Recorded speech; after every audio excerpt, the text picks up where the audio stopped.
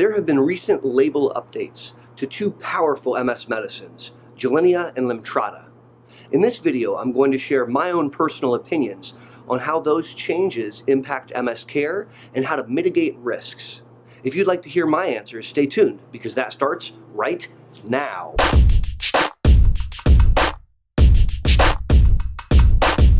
Howdy. Thanks for learning about MS with me, Boster. I started this YouTube channel to help my own MS clinic patients learn between clinic visits, and it's my hope that through these videos, I can help you learn too.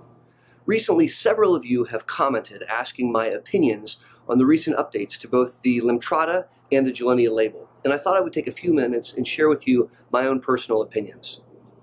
As some of you are aware, in the Gilenya label there's an update reminding folks that when you stop Gilenya, there's a risk of a rebound. Rebound is where you stop an MS drug and then the disease activity rebounds worse than its baseline for a period of time. This can involve a clinical attack, including a multifocal attack where you have more than one bad thing happening at one time, and new spots on the MRI. Now, I'll share with you our own personal experience here at Ohio Health, where we have had literally hundreds upon hundreds of people with relapsing MS on these medications. By way of background, I was a clinical trials investigator for almost all of the trials that led to the approval of Gilenya, and I've been using it in clinical practice since 2010 when it was FDA approved. My point here is I've had a lot of patients on Gilenya, we've had a lot of people go onto the drug, and we've had a lot of people come off the drug. Now here's my own personal opinion. I believe that the risk for rebound can probably be mitigated by making a quick transition off of Gilenya onto a different product. When we switch someone off of Gilenya, we don't want to wait and wait and wait. We want to be as tight between stopping Gilenya and starting the next drug as possible. Sometimes this can be tricky because, as you recall, the way Gilenya works is it traps 80% of your white blood cells in your lymph nodes. When you stop the drug, over the subsequent month or 2 months, those cells leave the lymph nodes back into the bloodstream. And so we typically transition people as follows. First, stop Gilenya. Second, transition onto the next drug as quickly as possible, typically within no more than 2 months. If there is a delay for any reason, we give a pulse, a single dose of IV steroids once monthly to bridge between the Gilenya and the next drug. Now, we've done this with hundreds of people, and anecdotally, we have not had any rebound. It doesn't mean that we couldn't have rebound. It doesn't mean that's a foolproof plan and it always works. But it does mean with hundreds and hundreds of people transitioned off Gilenya here in Central Ohio, we've had great success. And I hope that we continue to have great success. Obviously, this is something that you have to talk to your provider about.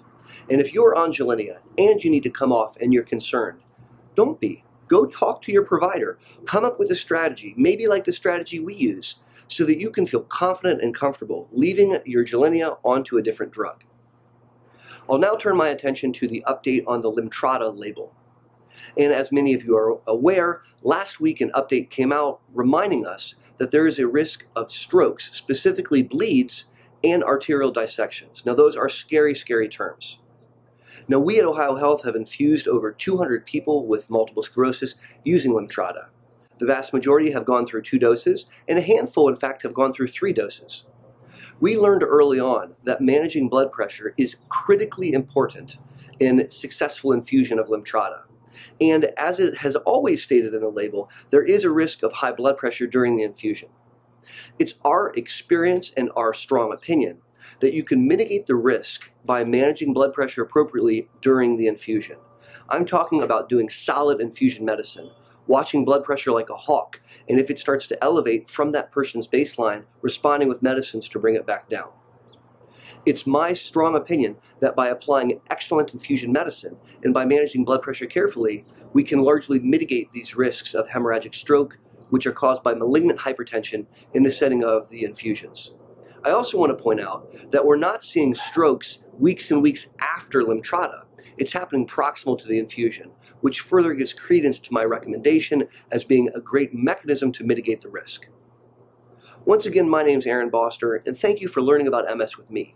These are my own personal opinions. They don't make me right, they just make me opinionated. I do have a tremendous amount of clinical experience, both in research clinical trials and in clinical practice with these two medications, and I hope that my opinions and impressions have given you food for thought. Make sure that you're talking to your MS provider about what's right for you. And until my next video, take care.